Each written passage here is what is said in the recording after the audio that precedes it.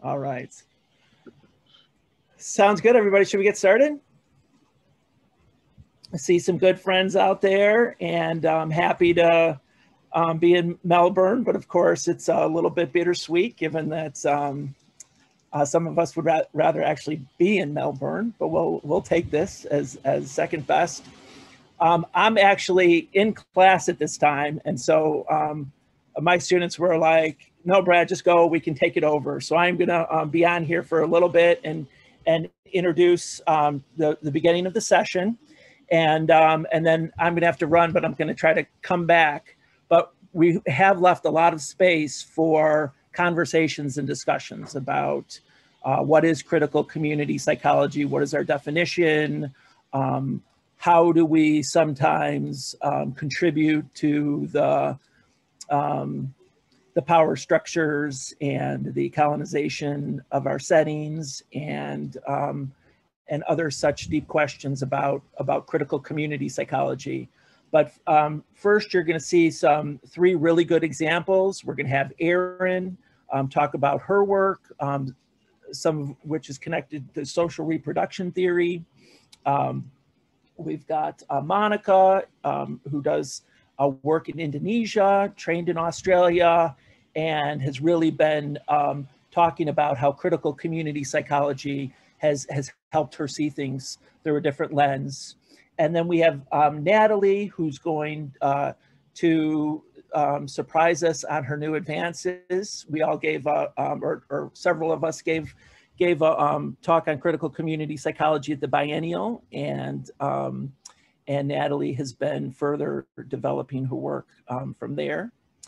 And then we're up for discussion. But I did want to tell everybody, just so you know, there is a button, if you hover your cursor at the bottom, if you prefer to hear the translation in Spanish, then you would click down in that lower right-hand corner where it says interpretation, and you see a little globe there, okay? So just to give a little bit of an overview, I mean, we're talking about, our title talks about revolution, and we do kind of believe that as community psychologists, if we're not going to blame the victim, if we're going to move beyond the community and really look at some of the structures based on power, based on unjust authority, and neoliberalism and capitalism and all kinds of other terms that we can use, we kind of need a certain type of praxis to do this. And we are all for the two sides of community psychology. We love the strength-based, asset-based work with community members. And in reality, we never do the activist work, the deconstruction, the critical community alone anyway. So we always need to use those tools of community psychology, the strength-based, asset-based ones, the sense of community. But we do feel like there are other powers out there. There are other structures that need to be questioned and need to be unpacked and need to be criticized and transformed. And that's what we mean. I mean, that's one possible definition of critical community psychology. And there's a group out there who's actually doing some work on trying to better define, Natalie can maybe talk about that later, better define what is critical community psychology. But I think the key thing is this cyclical praxis, that we are talking with community members, that we're studying policy, that we're utilizing our theory to see things we wouldn't ordinarily see, that we're taking the data, having community members interpret it, identify what's wrong, and putting that work into action. And it's that, so the lessons learned that come from that, and this iterative cycle of doing this work until we can really make progress and make some transformative change. With that brief introduction, actually, I'm going to say one more little bit. We're also working on a special issue on a theory called critical realism, which, you can, the critical is important in both cases. But if we think about the typical traditional science that we've rejected, that's the positivist or post-positivist belief that if we just run enough experiments and we do this science, we're going to find reality and truth and everything's going to be all right. That type of thinking was critiqued by the postmodernists or constructionists, social constructivism, people saying that, sometimes questioning, is there a reality? A lot of it is what is people's own interpretations. There's, this belief in cultural or epistemological relativism. And what critical realism tries to do is say we're not going to be naive about getting at the truth, but there are some actual truths out there, such as racism, such as these power-based structures that we feel like we need to fight. And we can assume they exist, and we can begin a revolution to change them within ourselves through reflexivity and working to change policies and in our own institutions and throughout the world. So that said, I'm going to turn it over to Erin and have her tell us about her work.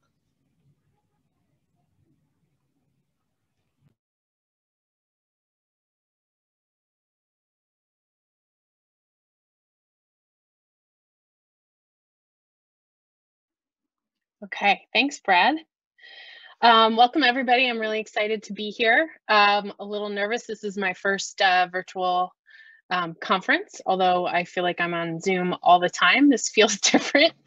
My name is Erin Ellison. I am based in California, and my work is based in California as well. And I'm going to talk about how I used critical theory to deepen my understanding and my theorizing about empowerment. And I think it's really wonderful to have these spaces because it's really important to think critically about our theories and to engage with lots of elements of our theories to enhance their power to do empirical research and to promote community change. And so supporting research and action through like a deep engagement with theory, I think is really important. And I kind of geek out about it a lot. And there's so many elements of this study and this presentation that I feel like I could go off on tangents on. But in this session, we said we would talk about kind of how theory and methodologies and transformation are kind of intertwined in our work. And in this talk today, I'm going to focus more on the theory aspects of it, focusing on an idea about theoretical rigor more than anything, partially because we're trying to save lots of time for discussion. So I'm going to try to be brief, and I won't get into the actual empirical work that was informed by this deep theoretical work, but I'm so happy to discuss it later. I also want to point out that I started trying to do work on critical theory because I teach community psychology and I teach methodology classes, and my students are often like, what is critical theory? I don't get it. And they really challenge me, like what is the relationship between critical theory and these ideas of transformation? And what is transformation? They were asking these really amazing, deep questions. I was like, oh, I really better get my act together. So I was excited to get involved with a panel at the biennial. And this piece started out there and has really changed since then, and included a recently submitted publication or submitted for review for publication with my dissertation advisor, Regina Langhout. So I want to recognize both my students and my mentor in the development of this work. So get into it. So what is critical theory? There's some contested definitions. One of the kind of shorthands that I've been introduced to is that if it's capitalized, it means it's coming from it's very specifically coming from the Frankfurt School. That includes folks like Marx, Freud, you may have heard of them. And when it's not capitalized, it tends to be a more sort of general definition that means that it's about examining power, about thinking critically. Some of the definitions that have really resonated for me are about including a liberation approach, including an historical perspective to understanding power and access to resources, definitions that require that we're challenging things like racism, patriarchy, and other forms of oppression. So, so therefore, the kind of critical theory that I gravitate towards is anti-capitalist to begin with. So that's very much in the Frankfurt School, but also anti-racist and anti or decolonial. So in my presentation, I'm going to give you a little bit of both, but I just capitalized everything. So I'll introduce you in this talk to two critical theories that I use to what I think I've done is to advance empowerment theory within community psychology, or I hope to advance it, but it advanced my understanding of the theory, and I hope that it provides some fodder for discussion and maybe even future empirical examinations. So what do I mean by advancing theory? I'm thinking that critical theory can really help us advance our community psych theories, lots of different theories, by deepening our theoretical rigor. And I'll tell you about how we did this. And so just to kind of piece it all apart by theory, I'm referring broadly to any configuration of interrelated ideas that are useful for understanding phenomena. For example, empowerment would be one. By rigor, I'm referring to knowledge production and having that knowledge production meet high standards that are appropriate for the given scientific paradigm. So in my case, I would situate my work within the critical realism paradigm of research. And so by theoretical rigor, I'm really referring to a process in which the interrelated ideas that are used to understand the phenomena are subject to a critical questioning of the underlying assumptions that are used in understanding and maybe even measuring those phenomena, and actively engaging in multiple ways of understanding those phenomena. And so what was really cool, and I could totally geek out about this critical realism bit for a long time if you want, what Brad was referring to is a really cool paradigm where we've got some strengths from post-positivism or positivism and some strengths from constructionism or constructivism. And so we've got this ontological understanding that truth exists. It's out there, we can find it, but the knowledge about that truth is mediated by the knower. So what that means is that we need situated knowledges. And so what I tried to do with empowerment theory is to bring in some other situated knowledges to enrich my understanding and the way that I went about measuring empowerment. And so the two critical theories that I brought into my research and really informed the way I approach things were social reproduction theory, which is a Marxist theory, and some women of color feminist approaches. We call that BIPOC feminism. And I'll tell you a little bit more about that.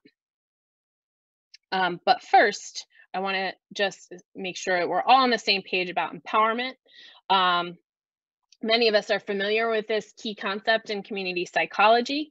And the definitions that I like for empowerment include the collective process to change unjust social systems, And what's super interesting to me about empowerment is the relational aspects of empowerment.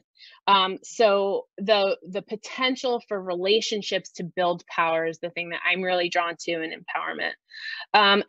The relational empowerment literature already attends to the importance of relationships to make socially just change. But there was always something that a little bit nagged me, like I was missing something when I was thinking about empowerment in these ways. And this was partially because I come from a background of community organizing, and relationships are very central in that world. But also, those relationships take a lot of work.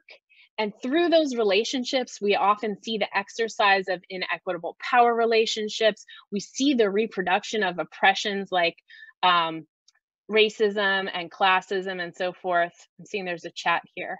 Oh, okay. And so I was like, something's missing. I need a little bit more.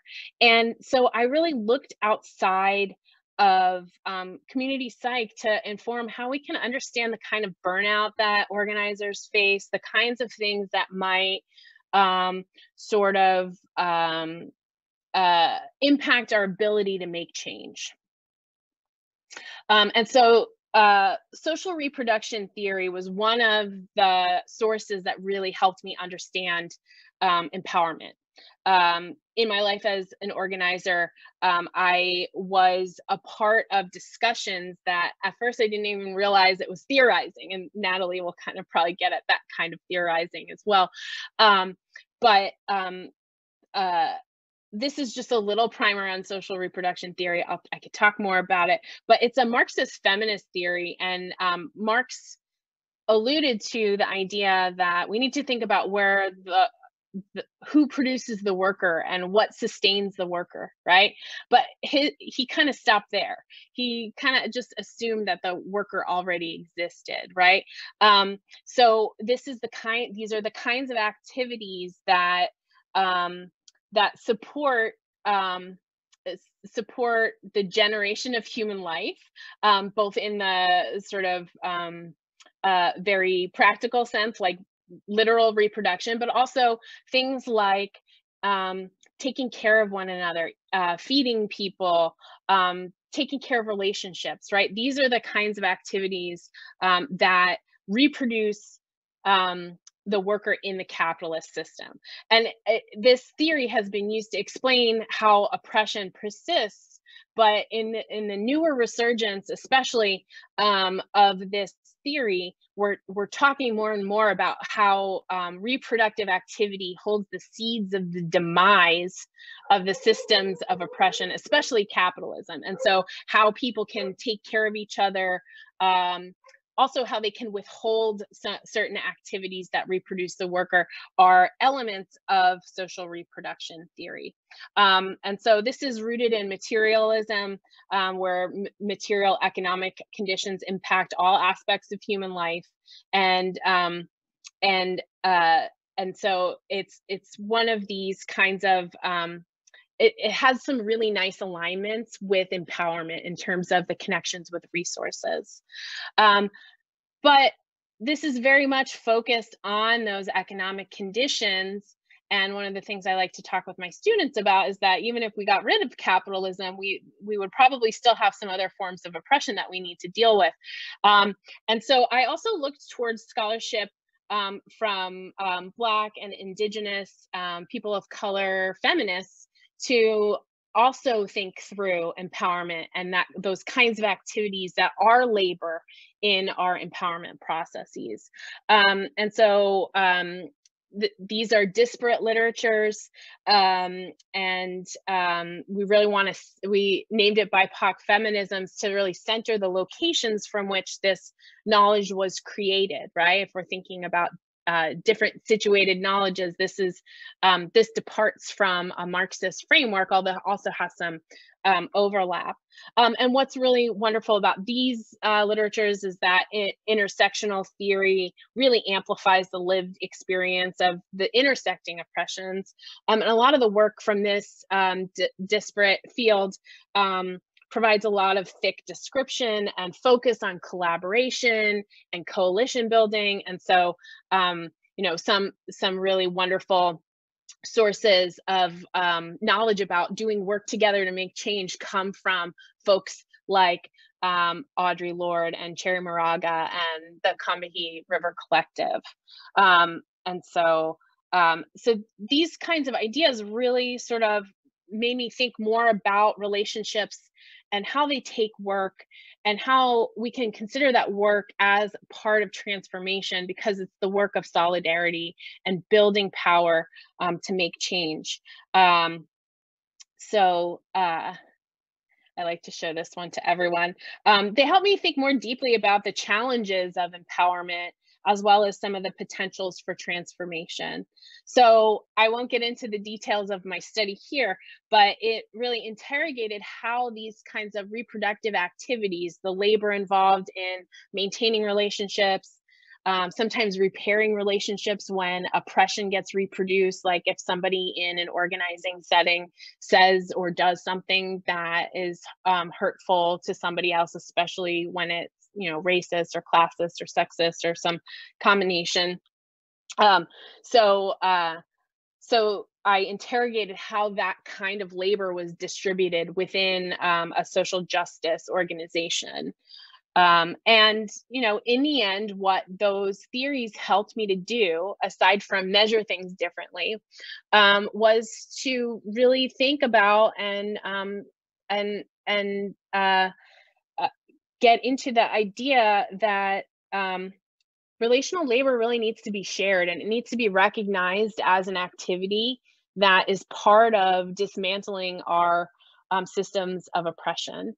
And then, you know, moreover, that that critical theory and community psychology really requires an examination of our literatures, of the assumptions that we make about the different phenomena that we're examining, and also considering what kinds of theorizing is happening on the ground with organizers in their locations. So with that, I am going to say thank you. I think we're waiting till the end for questions, right? And so at this point, I will stop my share and pass it off to Natalie. I think Monica is going next. Oops, Monica. Thank you, Natalie. Thank you, Erin. I think I'd like just to share one slide just to make sure that I'm on track with what I'm going to share.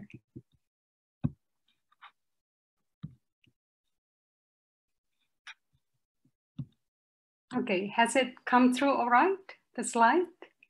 Good, thank you. Erin, I really like that quote about everyone wants a revolution, but no one wants to do the dishes. And that's actually what I feel I've been doing on day-to-day basis at the university where I work, like doing the dishes. So, hi everyone, my name is Monica. I'm joining this conference from Yogyakarta, Indonesia. I work at the Faculty of Psychology, Sanata Dharma University. I think I like to start this conversation by looking at critical community psychology as a kind of avenue for thinking about more contextual ethics, epistemologies, and methodologies, particularly from the Indonesian context where I'm based at. The main reflection that I would like to share is how using critical community psychology approaches has encouraged me to be more critical, first and foremost, with my own works as a scholar. It is through my engagement with critical community psychology that I gain For example, I gain an awareness on the notion of reflexivity and how important it is to exercise this idea in our everyday practices, as it may help us to recognize and to surface how we may have how we might have unintentionally take part in perpetuating oppressive epistemologies and practices through the ways we do our scholarly work. While this kind of discussion might have been considered as something, I don't know, perhaps so yesterday in the field of critical community psychology, but in the context of Indonesian psychology, where the dominant phase of it is a kind of a socially and politically disconnected type of psychology, it is not until I came across with this thing that in this discussion we name it as critical community psychology that I have exposure to all these ideas about oppressive epistemologies. For example, early this year, I published a paper which basically describes my confession of how through my study, I might have contributed in maintaining prejudicial attitudes of inter-ethnic relations in the Indonesian context by approaching ethnicity as a kind of natural category with preset and fixed features, which determine people's innate characteristics. And it is through references in critical community psychology that challenge this kind of understanding of ethnicity and cultural identities that I kind of gaining awareness on the problematic aspects of my previous ways of thinking. I particularly gained such awareness through the notion like epistemological violence as proposed by Thomas Theo and oppressive epistemes as discussed in the literature about decoloniality movement in psychological studies. This literature has helped me to realize how in my previous studies of ethnicities, I failed to situate social identities as categories that are constructed in particular socio-historical and political contexts. Instead, I assumed social identities as an inherent category that has constant and uniform meanings, and therefore I ignored the historical and political forces which continuously shaped and reshaped the ways people give meaning to their ethnicity and how this notion of ethnicity has manifested in their life. So informed by critical community psychology literature, I learned how I was at risk of reproducing stereotypical representations of the groups being studied by neglecting the historical and political embeddedness of people's social identities. It is through stereotypical representations that the practice of exclusion and discrimination are usually justified and normalized.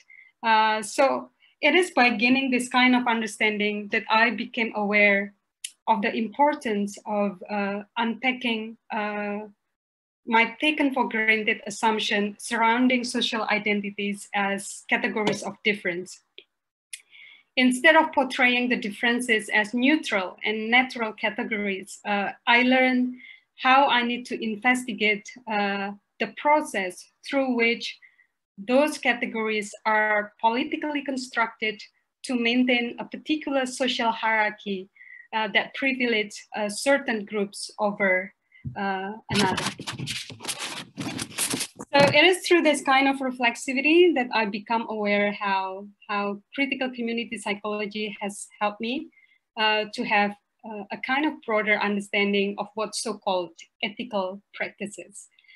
Previously, my understanding of conducting ethical research was more about how to make sure that the study is guided by ethically sound procedures. But critical community psychology has enabled me to realize that our ethical responsibilities as a researcher is not merely about the procedures of the study, but perhaps more importantly, is related to the social and political implications of our study.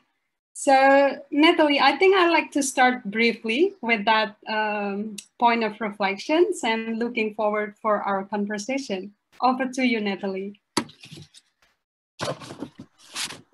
Thanks, Monica. And yeah, I will try to stay brief because we do want to have some time for conversations today.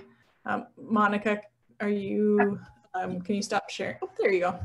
I had a PowerPoint, but my computer is a very angry robot and it doesn't like to let me share my screen because my university owns my computer and I don't.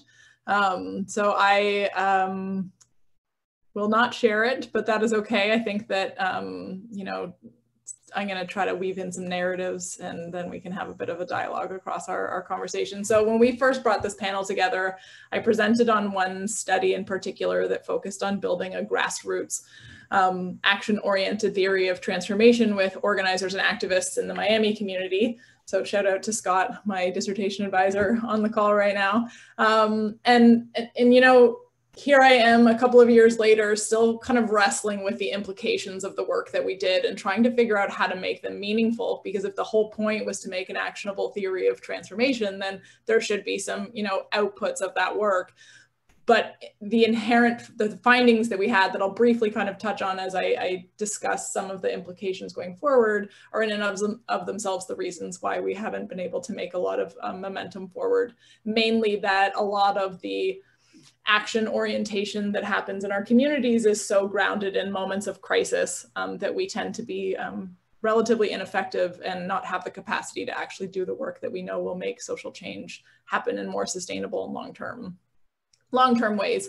So I think where I just want to start is maybe highlighting why the name of our presentation was around this idea of theory as revolution. And I think that the three of us and Brad, who hopefully will rejoin us for some of the dialogue, is that so much of the work that we want to be doing in community psychology really should be about revolutionary transformative change, right? We're not talking about transformative change you know, in individuals in community psychology, though that is inherently wrapped up in how we think about transformation at community level, societal level.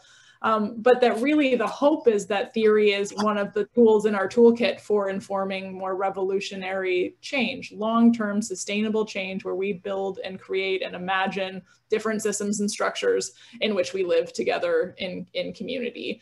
And our work is not always focused on getting us there. And so I'll just kind of unpack two of the studies that I've been working on just really briefly, but like Erin said, I get very excited about the theoretical work that I've been doing, and I am happy to come back to and talk about any of the kind of methods that informed the work or the analytical work that I did in community, because it was a really interesting participatory theory development process.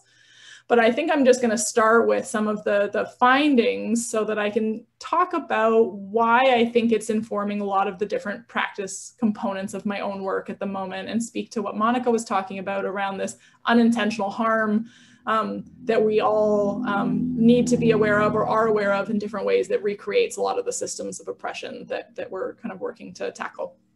So a lot of my work kind of started with me saying, can somebody give me an example of what transformation is? And when I actually asked Isaac Piltensky that question, his answer was no, but I can tell you all of the things that aren't, right? Because it's so much easier for us to critique interventions or critique something and say, well, this is why that thing wasn't transformative, that it's really hard for us to figure out how our theory is informing our practice in a way that helps us move towards a more transformative potential of our work. So I started with constructing some framing. I went into the community psychology literature, more specifically the North American community psychology literature, to see what it was we were doing, where the gaps were in that literature, where the opportunities were in that literature. And one of the things that came out of that process for me was a centering of the idea that process is an iterative kind of focus of the work, but we spend very little time writing about what our processes are in our work. What are the ways that we're building relationships? What are the ways that we're building our shared values, a vision, our problem frames, all of the things that are framing how we are going to go about solving problems. tend to take a back seat in the literature, right? It doesn't mean we're not doing them, doesn't mean we're not engaging in these processes together, but we're not writing about it in a way that we can learn from each other. And so I'm really trying to figure out, like, how are we engaging in these processes? What are the challenges that come up in terms of how we're building relationships? We just heard if you were in the opening session, people talking about that kind of relational ethics, that relational component of our work. And I particularly loved how Peter King said, you know, just don't be weird, or just out there being weird or something, right? Like, just how do we engage as humans, as people, in community rather than as academics? And I think that's not exactly what I'm trying to say, but how do we not be weird so that we can just relate to people and build those connections through our work in a really authentic and genuine way? So then I took this framework that I had developed from the literature that talked about, you know, transformation is grounded in values, it's grounded in shared visions, it's grounded in problem framing, it's informed by long-term change processes. We have to look at multiple levels of analysis. The individual level is insufficient but necessary. We need to be working with people who are most impacted by these different kind of perspectives like Erin was talking about. We need to surface power structures, or all of these different components of transformation. And I took this theory or this framework to my community partners, who at the time were organizers and activists in Miami, working across different social movements, but collectively trying to work together. So they were representing farm workers, domestic workers, labor unions, climate justice, racial justice organizers. And we looked at the framework and they said, you know, this isn't really helpful in helping, it doesn't inform our work. What are we supposed to do with this? So we engaged in a participatory process. We talked to other organizers. We really tried to tap into these organic grassroots theories that were informing their change practices. And that's the part I'm happy to talk about later, because that was just such an interesting participatory process. But the two core findings that came out of that I am now really working to implement into my own practice. The first one was, people knew very well that the practices that they were engaging in were not going to get them to their transformed future that they were imagining. No amount of doing more of what they were doing, whether that was organizing protests, you know, fighting for particular policy changes, none of those things were actually going to get them to this transformed future of a collective, unified community that is, you know, working towards healing and justice and equity. It was very transactional change, even though they had this very collective, radical vision of the kind of community they were trying to build. And so when we interrogated, why is that happening? Why is there this colossal effort and colossal amount of money going into, you know, electoral politics and community organizing and policy change, when everyone could just basically straight up tell me, like, yeah, it might make some impact, but it's not actually getting us where we want to go. But I can't put it down, because if I put it down, I will feel like I'm not doing anything. So it was this tension in organizers around, I have to do something, but I don't actually know how to engage in these practices in a way that's getting us towards that kind of sustained and transformed future.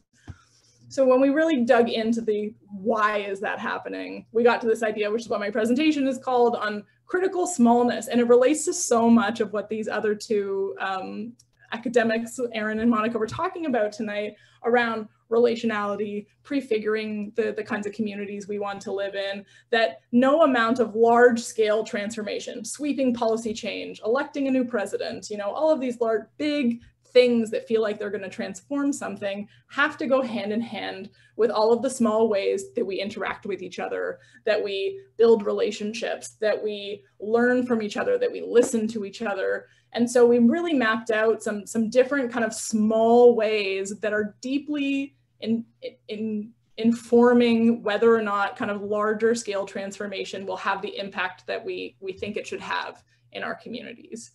And you know, Erin, you were talking about like the work of solidarity. And I had a lot of people in my dissertation talk about like the non-sexy work, just that background, door knocking, relational prefiguration of how we can relate to each other. And I'll just give maybe maybe when we come back to questions, I can give some kind of brief narratives. I said I was going to do narratives, and then I got really excited about the project. But now I'm trying to think about, what does this mean in terms of how I advise graduate students? What does this mean in terms of how I am, you know, a faculty member in a union at a, you know, institution that pretends to be progressive in a lot of ways? How do I do this as I build community collaborations? How do we engage in understanding the impacts of the small ways that we relate to each other? Because if you're not doing it in those places, then we could actually be unintentionally recreating harm for our students, our partners, our institutions.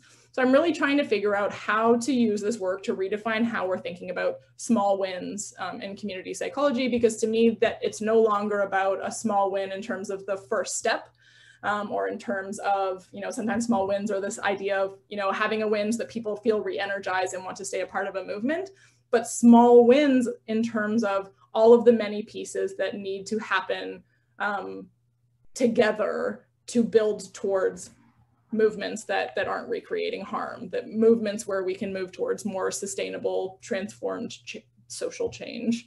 And maybe I will just stop there because I'm just kind of aware of the time and I want to make sure we hear from people. And I'm not sure if Brad is back or if I think I'm supposed to be facilitating the questions at the beginning. So let me just pull that up. Before we actually dive, so we have 3 questions for you, but before we do that, does anyone have any questions for us, points of clarification, or just want to jump in with any particular questions?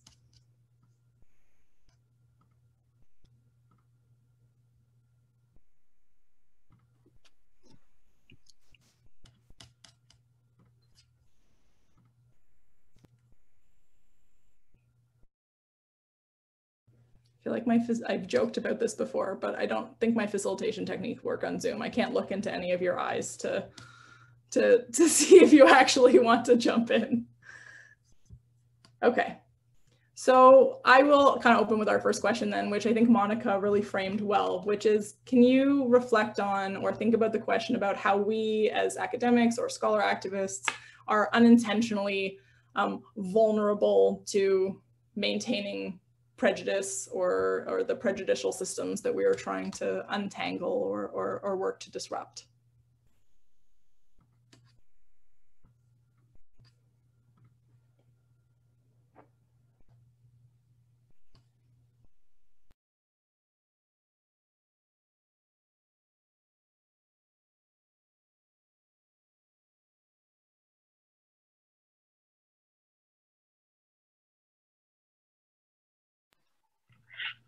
It seems that there's one participant raising hand facility, Natalie.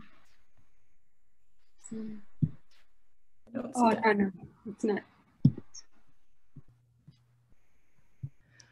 Well, and the second part of this question that might help frame it for you is, how does critical CP, the way that Monica was talking about it, or critical realism, the way that Erin and Brad were defining it, help keep us in check in that work? Or what are ways that you have used kind of a critical orientation or your own theoretical framework to check yourself in the work that you're doing?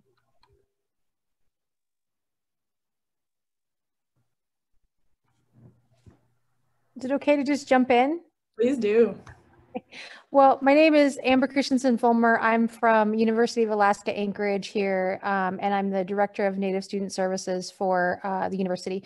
And I was the one who raised my hand on the chat because I didn't know how you guys wanted to do it. But, to your first question, one of the things that I've been struggling with here in the recent months is really having the discussion with my fellow faculty and administrators as to ownership versus allyship, and that, just putting on cultural events during the designated month is not allyship, that, and doing them wrong and just being like, oh, we'll get it better next year is not allyship, and demanding that events take place so that people can show up and be seen is not allyship, and so we struggle with that a lot up here. So I really wanted to tell you guys, first of all, that I really appreciated hearing you talk about these things, because we struggle with them a lot up here. I struggle with them in particular up here. A lot of the ways that I bridge it, I'm also an assistant professor. And so a lot of the ways I bridge this is by saying no a lot. to things that are expected, a lot to committees. You know, oh, you want me on a committee so that you can say you consulted with the director of Native Student Services for statistics. Well, that's great because your statistics aren't good. And so, you know, I don't want that. And so I've really just started saying no and working with people who do it right and who are being critical and who are being considerate of the things that all of you guys have talked about today. And so I don't know that I have a better answer for you than that, but to say that I appreciate that. And it really does my soul some good to hear that other people are doing this good work, because it is really isolating. So I just thank you. I appreciate that. Thanks, Amber. I really appreciate you jumping in. And maybe I will just hint at another session as well, because Brad hinted at the beginning that, and Amber and hopefully some of the rest of you will be able to and want to join, as we're launching a kind of critical community psychology global gathering process that hopefully, if funded, will turn into a podcast series. But we have a session on Friday to talk about that, to really come together about how do we want to find and connect across some of the isolating geographical expanses that community psychology exists in. So Monica and I will be doing that with Chris on and a few other lovely folks on Friday.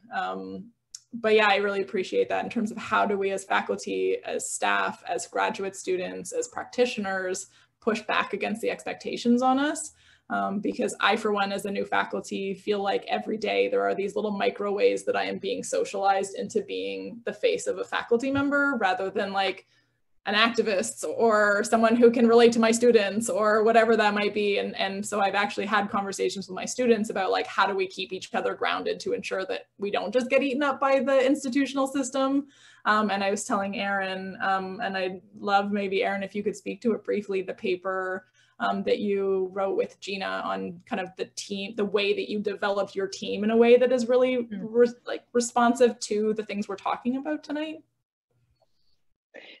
Yeah, I can jump in here. I really love what Amber said, and in parallel with what Natalie's also saying, like Amber's refusing. Amber's saying, no, I'm withholding this labor from you, right? This labor that like reproduces this inequality, I will withhold it. But like that also makes you vulnerable if you're not doing it with other people. So I'm so excited that you're doing that work, Natalie, to bring that all together. I appreciate it. Your question was about how we run our research teams, right? So I was a student of Gina Langhout at Santa Cruz for longer than I want to admit. Just kidding. And we wrote a paper about how we try to organize our research team space. And, you know, we're not perfect. I don't remember all the elements of that paper, but I do remember how we try to organize our space, because that's what I'm trying to do now with my students. And so one of the things that we do is start off with check-ins every time, and it kind of acknowledges people are whole human beings. They've got a lot of things going on, and they're also trying to navigate an institution that may or may not be very conducive to their existence within the institution. You know, we have a lot of challenges in higher ed, and so we talked about lots of stuff in that space, like way beyond what you would think is academic related, but it really was also academic related. And I think this also relates to that reproductive activity and recognizing the challenges that being in diverse groupings of people brings up when we're trying to achieve collective goals. So yeah, I don't know if that answers your question, Natalie, but thank you, Scott, for pasting that citation in there. Does anyone else have any thoughts on that particular question? We had, I think one of our questions relates enough to the first one that I could say we have one more question that I'd love to kind of get in. Okay, so this is another question from Monica, which was, around the topic of the conference around solidarity is how do we navigate theories and theorizing, the process of theorizing as an enactment of solidarity. You know, I think for me, I think for everyone on this panel and likely a lot of people in this room, that theorizing is a core part of our community practice, right? Theorizing, that the process of engaging in knowledge creation and theory development drives how and with who and why we do a lot of what we do. So really want to put out this question of, you know, how do you navigate that theorizing process or theories as its own enactment of solidarity?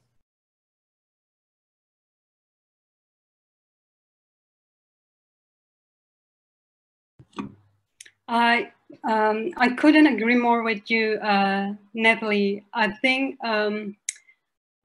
what I learned is that to be able to reformulate questions that we are interested in, to investigate, to do study about, I think that's in itself is a kind of what you probably name as a small change, as a small steps that we need to answer that all these big, large changes that we're aiming for actually go hand in hand what we are actually doing on day-to-day practices.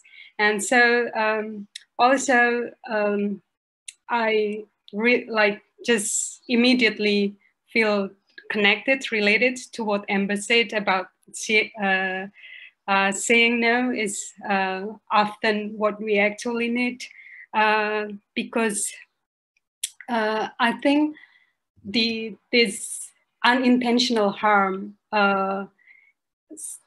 from my reflection, it sometimes happens through because I don't have critical awareness or a certain degree of suspicion to what I believe as a goodwill that drive, that motivates what I'm doing. So sometimes it's kind of a slippery slope to think, well, it wasn't my intention to do that, but well, unintentional harm is still harm anyway, and it's getting that kind of understanding. It's not, sometimes it's not a short and quick process. It needs a lot of confronting our own I don't know, assumption, belief, and something like that.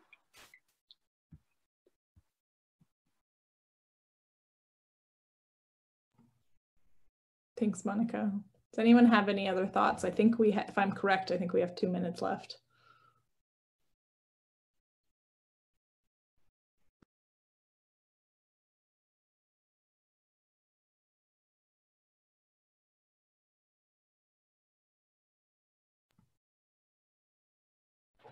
Well, I do wish I was in a room with all of you, because I feel like some of the best conversations usually happen as people trickle out. I'm not sure if we're allowed to stay here or if this Zoom line is going to be needed in a few minutes, and our organizers can maybe let us know that.